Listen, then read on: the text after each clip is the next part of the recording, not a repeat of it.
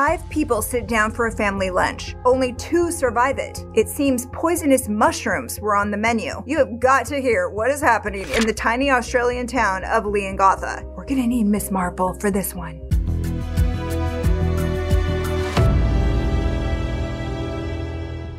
Welcome to True Crime Recaps. I'm Amy. So the first thing you need to know is this isn't just any family lunch. It's a mediation lunch. But let me explain. Erin Patterson is married to Simon. Well, they're technically married. They've been separated since 2021. Some say it was Erin's idea. Others say she wanted to get back together. It's complicated. Reports say that that's why Erin's in-laws came over to talk about her relationship. So that's a fun lunch, said no daughter-in-law ever. It was Gail and her husband, Don Patterson, and Gail's sister, Heather, and her husband, Pastor Ian Wilkinson. Simon himself passed on the invite at the last minute. Erin and Simon's 2 kids went to the movies. The beef Wellington was on the menu. Ambitious. It's not an easy dish to pull off. Basically, it's beef tenderloin covered with a layer of mushroom sauce and then prosciutto, and it's all wrapped in a puff pastry. But for the purpose of this story, it's the mushroom sauce that caused all the problems. Maybe. It's unclear. The classic recipe calls for mushrooms chopped very fine, then cooked down in butter with shallots. What kind of mushrooms? Your portobello, your shiitake, button,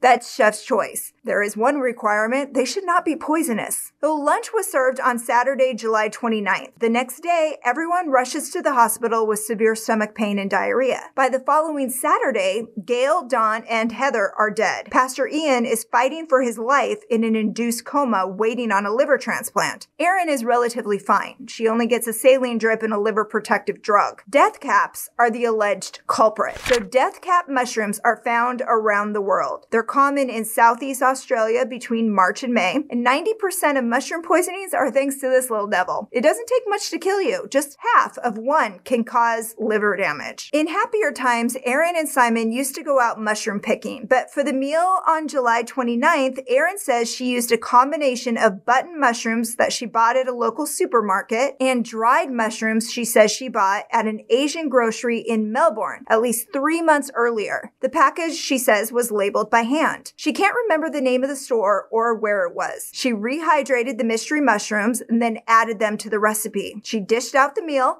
then let the guests pick their own plates. Her kids ate some leftovers on Sunday, which kind of seems a little bit odd because everyone's in the hospital after eating lunch and the kids are at home eating the leftovers. The timing, it's not clear. But either way, the kids are fine. They didn't have any of the mushrooms. It was scraped off of their portion because, Erin says, they don't like mushrooms. Okay.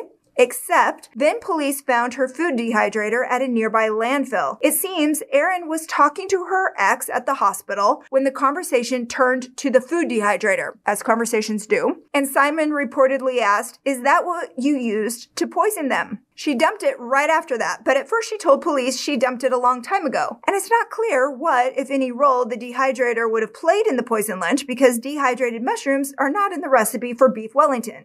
The in-laws aren't the first family members with food poisoning. Simon spent 21 days in intensive care a little over a year earlier in May 2022. He used Facebook to tell friends, "I collapsed at home, then was in an induced coma for 15 days through which I had 3 emergency operations, mainly on my small intestine. My family were asked to come and say goodbye to me twice as I was not expected to live." He thinks it happened after eating a nightshade. Nightshades include tomatoes, eggplants, potatoes, peppers. It's not totally clear if he ate something his wife served up. We do know that she wasn't eager to take care of him after. In her statement, Erin says she reluctantly agreed to nurse Simon back to health for 3 weeks after he was discharged, before telling him she didn't want to get back together with him. Sources say they met in college and married sometime after graduation. Police say the split was amicable, but some locals tell the Australian that the relationship was going south recently. Erin is a stay-at-home mom who neighbors say keeps to herself. She also manages a multi-million-dollar property portfolio.